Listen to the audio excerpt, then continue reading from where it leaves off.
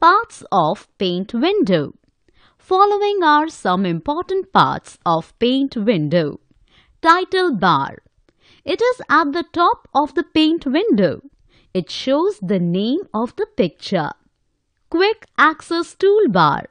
It has important buttons like save, undo and redo.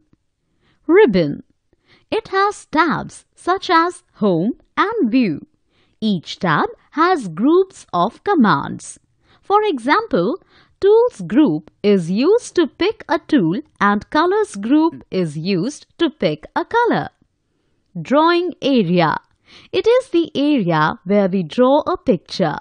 File tab. This displays a menu with options like Save, Open and Print.